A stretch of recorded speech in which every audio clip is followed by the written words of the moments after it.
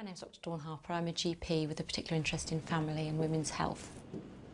Eczema is one of the commonest conditions that I see in general practice. We know that around 1 in 5 kids and 1 in 10 adults suffer with eczema. Now the good news in that is that most children will grow out of it, but it can be quite distressing. Eczema basically is a combination of dry and inflamed skin. When skin gets dry, it tends to get itchy, and we scratch, we make the inflammation worse. I'm often asked about the difference between eczema and dermatitis, and to be honest, the two terms can be pretty much used interchangeably. The most common form of eczema that we see is something called atopic eczema, and that's the eczema that runs in families. So if your parents suffered, you're more likely to, and if you did, your children are more likely to. It's often associated with hay fever and asthma. The important thing about eczema and managing eczema is to make sure that you keep your skin as hydrated as possible. This will sound strange, but actually one of the first things I ask parents of eczema sufferers to do is to get rid of their soap. Anyone with any skin condition tends to overwash. It's a natural reaction. You want to clean it all up. But actually, if you use soap, you will dry up the skin. And what I would urge anyone to do is to swap their soap for a simple aqueous non-perfumed cream. Now it won't lather so well, but it will keep the skin beautifully hydrated and will go a long way to keeping the eczema under control. Another problem that I am often confronted with is using steroid creams. If they're used responsibly, they are perfectly safe and they will do much more good than harm. By using steroid creams responsibly, what I mean is we use the weakest strength we can for the shortest duration possible.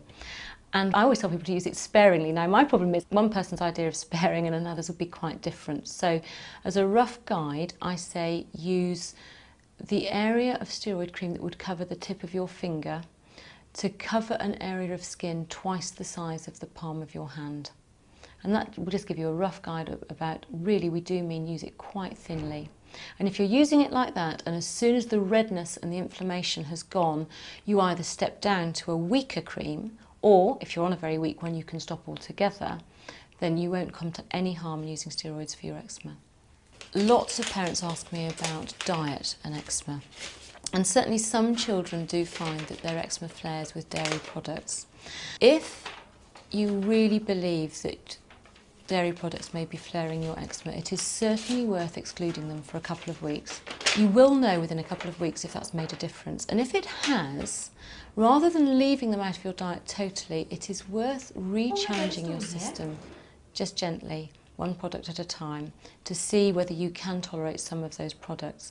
If your eczema really does genuinely flare again badly and you are considering cutting out dairy products long term, then I would say please do talk to a dietitian. We need a balanced diet, and particularly if it's a child. The most common form of eczema is a genetic thing. It's something that you are prone to from your mum and or your dad. There are, however, other forms of eczema. We talk about something called contact dermatitis, and that is often seen around buckles from belts or from jewellery. Common triggers are something like nickel, and sometimes with something like that, simply just removing that trigger, not wearing that belt anymore, will be enough to cure the problem. Another common one that I see, particularly in people like hairdressers or people who use a lot of detergents, is an allergic dermatitis, where people become sensitised to either hair products or detergents, something that they're using all the time. Now, of course, that can be difficult if that's your job. Wearing gloves as often as possible will help. Using emollients as much as possible will help. But you've also got to be careful not to let your skin sweat too much in latex gloves.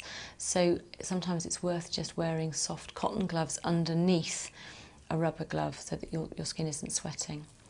What I find particularly with young kids is often they will wake in the night and they are scratching before they are really fully awake. So keeping nails really short, just simple practical things like that can make a difference, and wearing mittens or cotton gloves so that you really can't get a hold on your skin and rip yourself to shreds before you're aware that you're doing it can help. Extremes of temperature generally are not good news for an eczema sufferer.